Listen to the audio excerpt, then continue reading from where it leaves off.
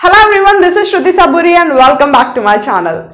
So there is this hot news streaming that OTT platforms in India will now come under government regulation. So what do you think? Should they be regulated or what happens if they are regulated?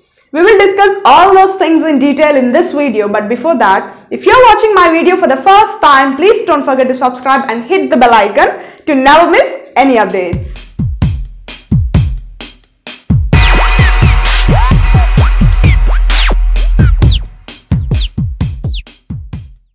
OTT platforms, over-the-top platforms, like we have Netflix, Amazon Prime, Hotstar, Jio Cinema, Alt Balaji, View, Woot, Ditto, Sony, Bigflix, Aha, and yeah, many more.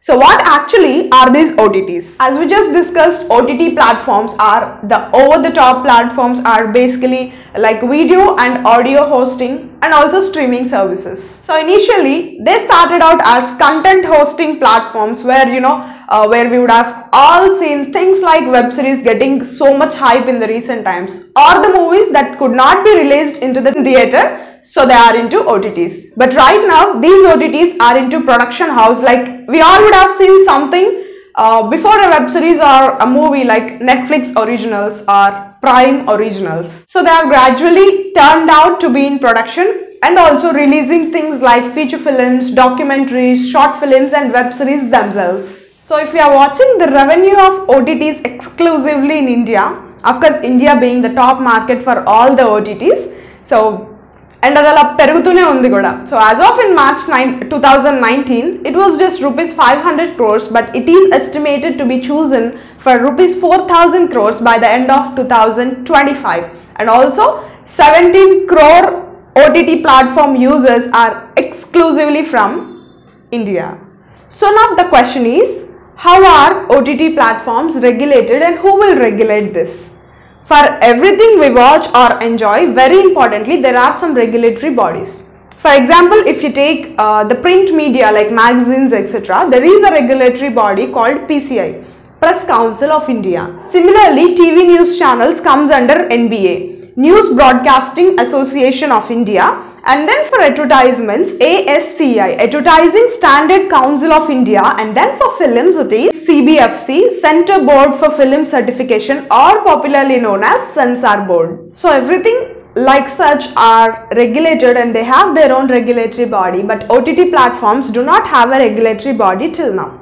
So IAMAI, Internet and Mobile Association of India, has come up with a self-regulatory model to regulate the OTT platforms in India. So if you're watching this news from Hindustan Times, it clearly says OTT platforms in India are signing a self-regulatory code. So now what is the self-regulatory code?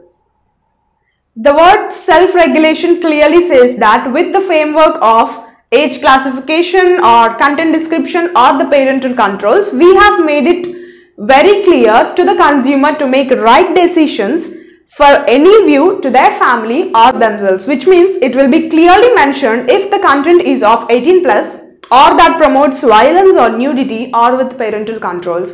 So I personally think this is the best development happening in the case of OTT platforms having a regulatory body. So if we see this way, in the middle of October, it all have started when the Supreme Court have stated that digital content in the OTT is released just like that without any filter or screening. From then till now, having an autonomous body on the OTT platform to regulate it, like Amazon Prime or Netflix or whatsoever. So now if we figure out short and crisp, it is nothing but government has brought online medium including films and news content that has to be aired or streamed under the Ministry of INB, which is Information and Broadcasting.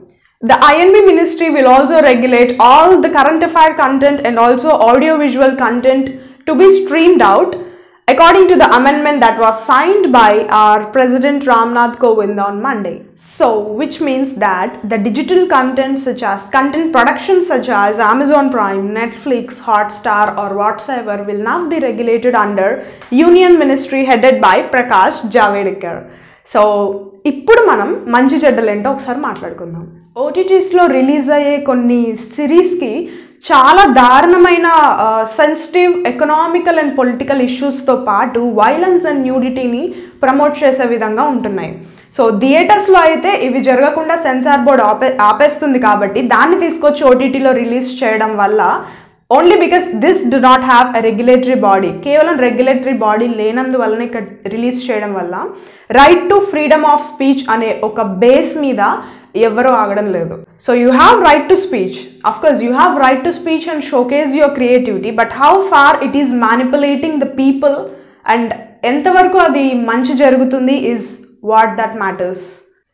So my friends, that's my overview on OTT regulation. Hope you all have understood and loved the content. For more such amazing content, please do subscribe to my channel. Like cheyandi, share cheyandi, comment cheyandi, and please don't forget to subscribe. Nenu mi Shruthi Saburi signing off. Bye bye. See you all in my next video.